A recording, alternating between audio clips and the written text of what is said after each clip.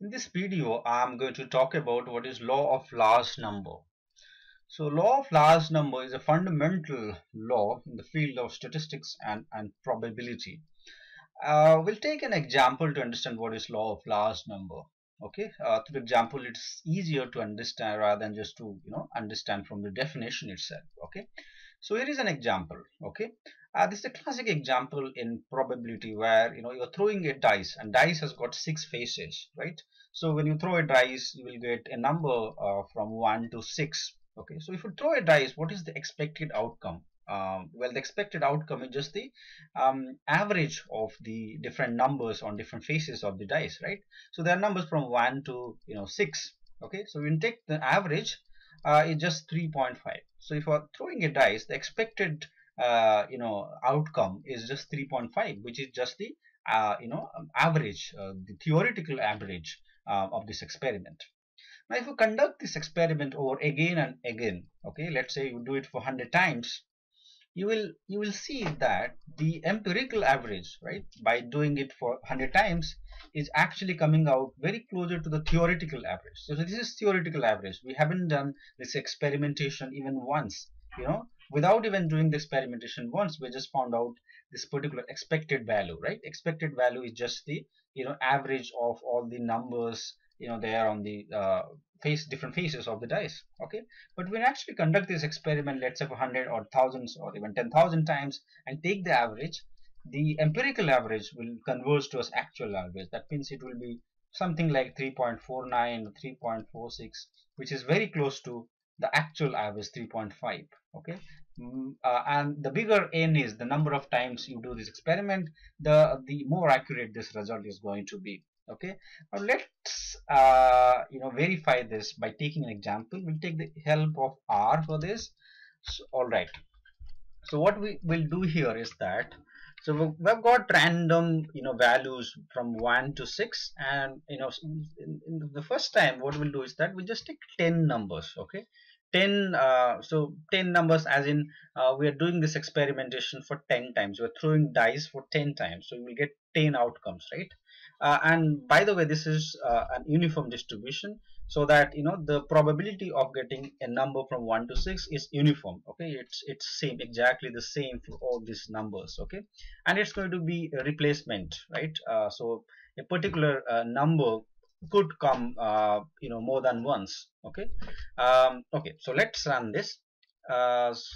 Okay, so the function sample is going to be used, so which is just a particular is just a function used for simulating numbers from a uniform distribution.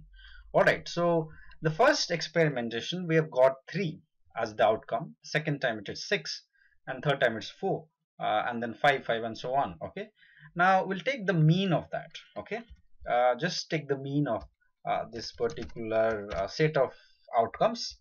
Let's say, what is the average? So the average is 3.6, which is very close to 3.5. That's what we were expecting, right? But mind you, we have done it for only 10 times. 10 is just a small number. We can of course increase this number of experimentation. That means, instead of just doing it for throwing the dice for 10 times, we can do throw it for 100 times as well. So what we will do is that we'll first create sample for 100 outcomes, right? All right, so here is a sample of 100 outcomes, right? And then we'll take the mean of that.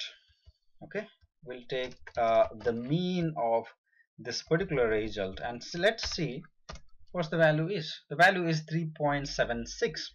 It's actually sometimes the case that it could vary a lot. If you just run it for second time, it is 3.36, so it will vary a lot. But if you increase the sample size, then the variation will be much less. Let's run it once again. So it will keep on varying. Okay, sometimes it will be more than 3.5, sometimes it will be less than 3.5. Let's do it for 1,000 times, and let's see whether it is coming out to be more accurate. Okay, so the average comes out to be 3.51, which is very close to the actual average, theoretical average. Let's run it once more. It's 3.5, not quite accurate. 3.49 is very accurate. Okay, let's do it for 10,000 times, and you will see the if you increase the number of samples, the number of times the experimentation is done, you will your variance will come down. That means it won't vary much. Okay, 3.49, which is very close to 3.5.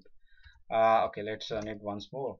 3.50. You can see now the variation has reduced, right? 3.49 again. 3.50. So it is now not varying, right? It's very, very close to 3.5, and that's what the law of large number is. If you increase the sample of an experimentation outcome, and then the average will be very close to the theoretical average. Let's do it for 1 lakh times. 3.499, very, very close, even closer than what we had received. Now 3.499 again, very, very close. 3.4991, right? You can do it for a million times also. It might take some time to run the code, but you will still get your result better, right? You will get a better result. So it's very close to 3.5 now. 3.5 again.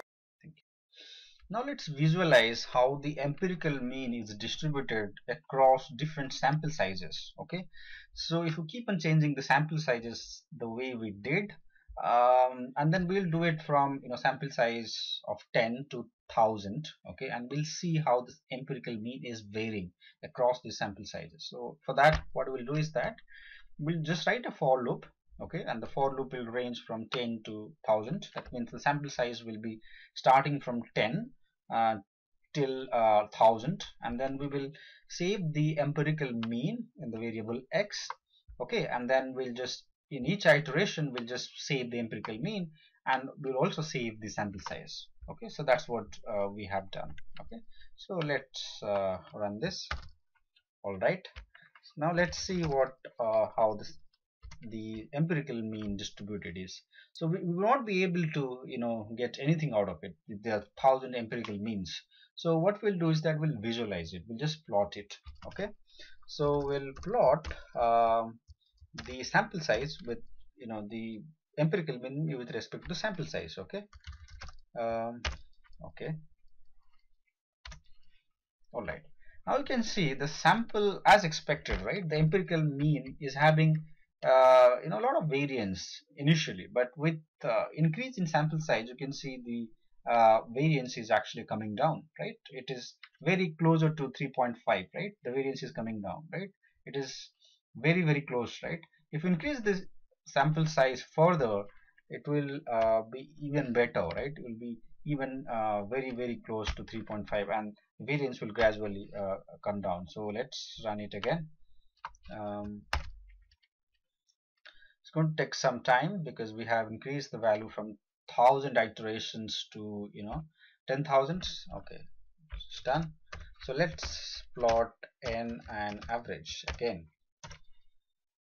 Okay, so now you can see the same pattern, right? Initially there is a good variation, the variation is coming down, and eventually we can see that it is converging towards the theoretical mean. So that's one way of verifying empirically the law of large